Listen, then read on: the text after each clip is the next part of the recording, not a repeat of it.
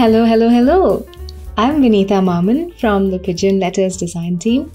I'm a freelance illustrator and lettering artist and a top teacher on Skillshare. I'm back with yet another tutorial, and this time we're going to paint a super fun and playful floral pattern using acrylic gouache paints. This is a beginner-friendly tutorial. I'll be breaking everything down into simple steps and giving you lots of pro tips along the way. So gather all your supplies from the list of materials and let's get started. After a couple of trials, I've made a little thumbnail version of the pattern we're going to make so you can see where we're headed as we paint. In general, this is a good idea to test out your design on a smaller piece of paper to see how your colors look next to each other and also on top of each other when it comes to gouache, because we'll be layering the colors on top of each other and not all of them will have the same level of opacity. Some colors don't have as good coverage as the others, so if you do a little bit of experimenting to figure out these things, I can help you out. In this case, I've done this bit for you so that you can jump right in. So these are the colors I've decided to go with. I'm keeping the color palette very limited with just 3 shades of blue and a yellow plus white. So for the background, I'm using this color called aqua blue. The consistency straight out of the tube is not what we want. So I'm going to use my brush to add little bits of water till we get a nice creamy consistency. Okay. So I've already gone ahead and drawn some borders around my sheet of paper. You can also use masking tape if you want instead of drawing the borders. And then with my 1-inch Studio Wash brush, I'm just going to go in starting from the top left corner. Okay. I'm just going to define the corner a little bit with the edge of my brush, just like that.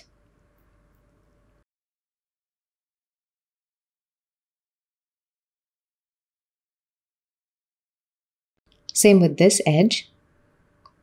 All right. So we have that corner sorted. And now we can just pull the paint inward to do a nice flat wash of color. Okay. So just keep doing that, being more careful at the edges and corners and pulling the paint inwards to fill the entire space.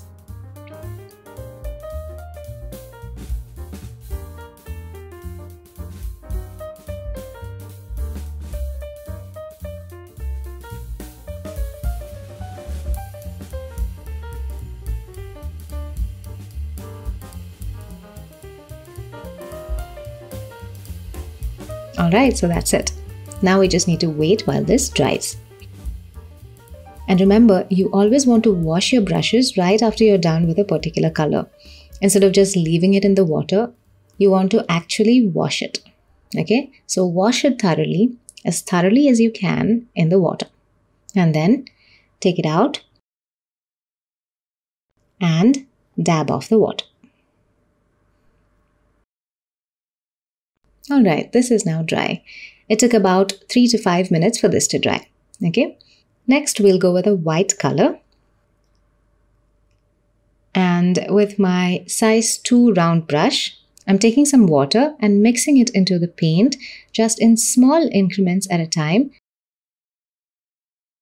See, this is the kind of consistency we are looking for, which is similar to the consistency of cooking cream or melted ice cream. So let's start painting our flowers. You can start painting these just about anywhere on the page. So I'm going to start somewhere around here. Okay. And I'll start by drawing a small vertical line like that. So this is going to be my central petal. Okay. And then I'll just pull the paint towards the sides at the bottom like this to get sort of a teardrop shape. Okay. And then now on either side of this, we'll just draw similar petals that are in sort of a teardrop shape, but they don't need to be perfect. Even the middle one does not need to be perfect. It's just sort of a guide or an anchor to place the rest of our petals. Then we'll do another one just like that on this side.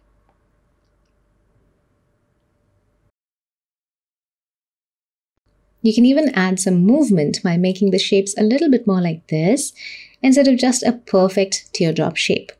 These are nice to break the monotony and add some energy to your flowers.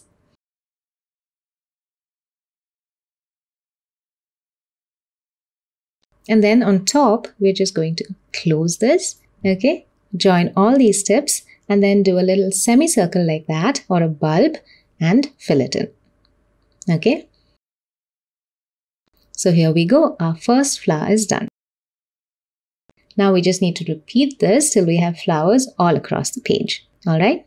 So we'll not draw right next to this, we'll just offset it a little bit, both vertically and horizontally, cool? So I think I will start my next one, maybe somewhere around here. Again, we start by laying down a vertical line like that and then pull the paint around to make it a teardrop shape.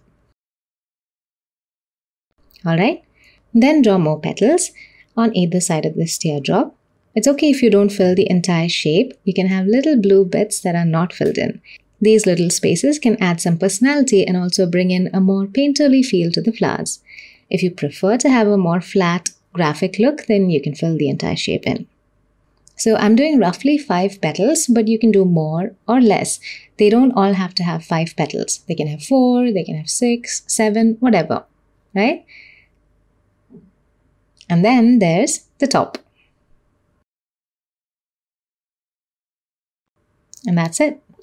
So just keep going. We'll keep painting more flowers just like that.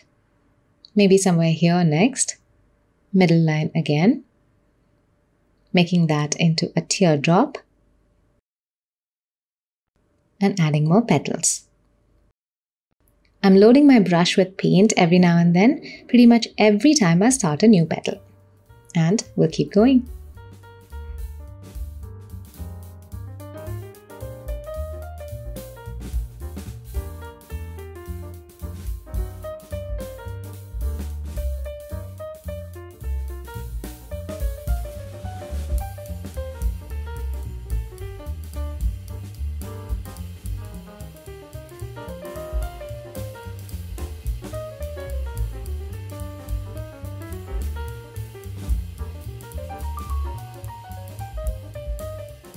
Once the central areas are kind of done, I'm going to do some close to the edges.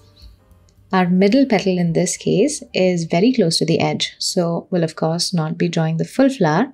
We'll just imagine the rest of the flower and go for it. And then add the top like usual. Similarly along the bottom edge, so the bottom parts of the petal will not be visible. So we'll just draw the parts that will be in frame and leave out the rest.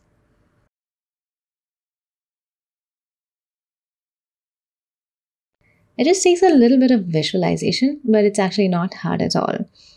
We need these elements along the edges too for the pattern to look like a pattern and not just a scene with some flowers, which is why we're doing these bits along the edges.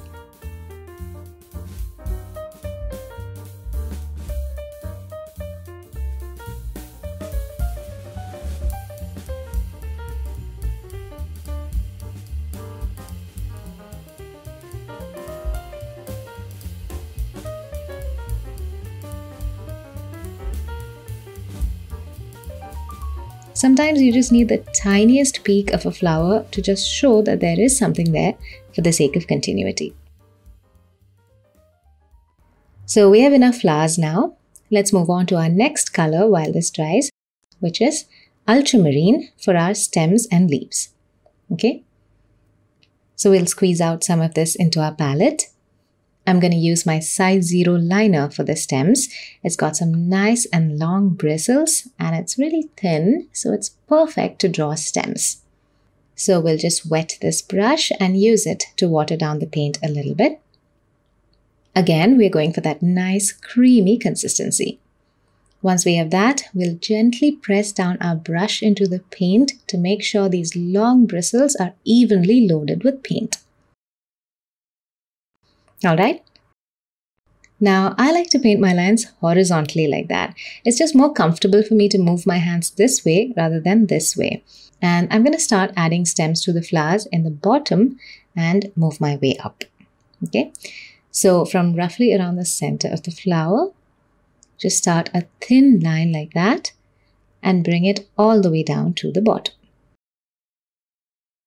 That's it. I know it can seem intimidating that straight lines just seem to flow out of the brush freehand, but really these liner brushes make it a lot easier to do. And it doesn't need to be perfectly straight either. It's okay if some of them go a bit wonky too. It can bring in that whole hand-drawn funky feel. So don't be intimidated, just go for it. And with practice, it will 100% get better. Okay? So I'm just adding straight lines to the bottom of each of our flowers. Now with this one, this flower is in my way, right? So you can either stop there or you can continue down past the flower like this. Totally up to you. For this one, I'm going to bring it till here and stop. Same with this one. I'm going to stop right here. I'm not taking it all the way down. This is why I do the bottom ones first, so we know how far down to bring the top ones. Alright, so now we have stems for all our visible flowers.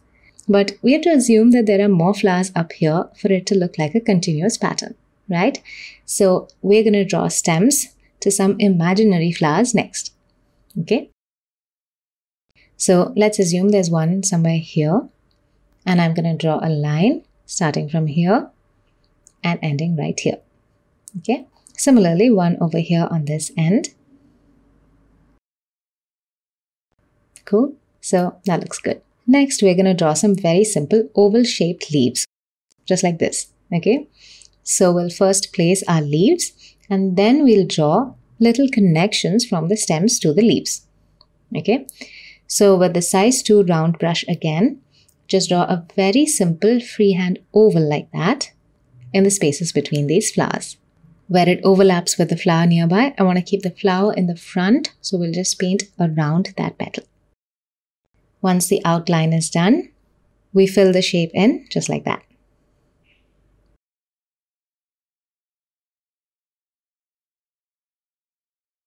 Let's do another one here, just like that. Actually, I'm going to take it up to the edge like that. Close it off and fill it in. Again, draw a very simple oval. It does not need to be perfect. It can be a completely wonky oval too. That's totally fine.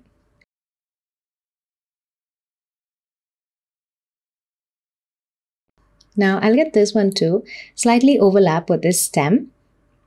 And then same process, just fill it in. So just keep going exactly like that. You can change the angles of your leaves. They don't all have to be facing the same direction. You can also get some of the leaves to overlap with each other.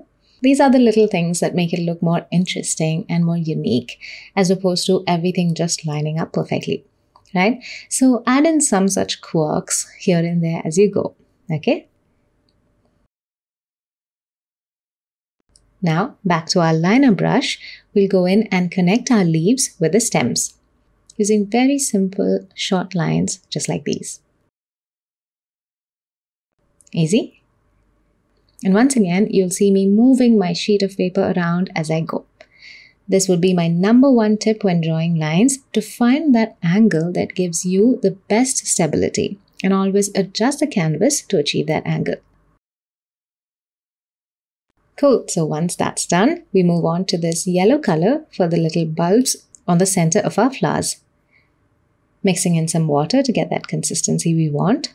We did white on these bulbs too, even though they were gonna be yellow, because yellow in general is notorious for not having great coverage.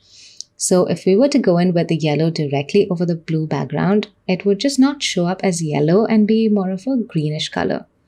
Okay, so yeah, just paint over these shapes with the yellow. We already have the shapes, so this is easy. We just need to go over them once more with this yellow color.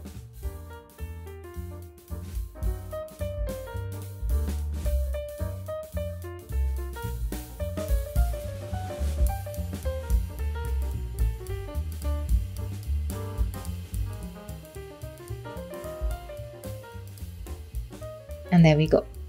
Next, we'll take some of this blue compost paint out, and with the same size 2 round brush, we'll paint 1/2 of each leaf with this, just to add some dimension and visual interest to the piece by bringing in another color that's still close to the rest of the color palette.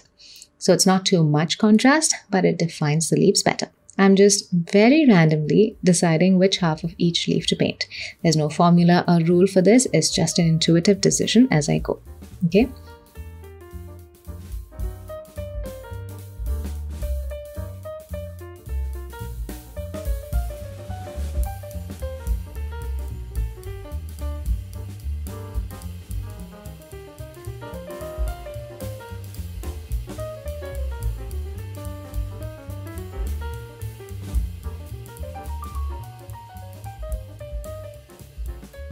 And finally, we have one last step. So with the same brush and the same color of paint, we'll go in and just place some dots. I absolutely love sprinkling in some dots to pretty much everything I create because dots make it look more fun, energetic, and a little bit whimsical, which I absolutely love. But don't go too overboard with these. Just use them sparingly across the piece because if it's too much, it might just end up looking tacky.